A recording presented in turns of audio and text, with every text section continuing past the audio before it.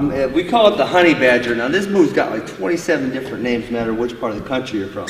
So what I'll do is I'll fake single leg to get that going back, pull them down right here, and we call it the honey badger. Boom, I'll punch that in right there.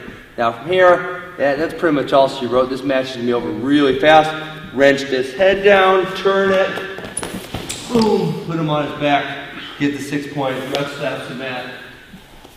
I raise my hand. Okay, so take that single leg, pull him down, punch that shoulder in. Notice how I got my shoulder in. That's really, really, really important. I see kids trying to muscle it over with just their forearms, not going to get it done.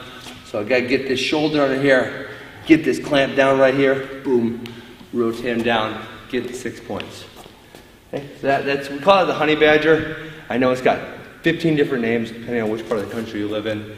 It's super, super, super effective move right there. Okay?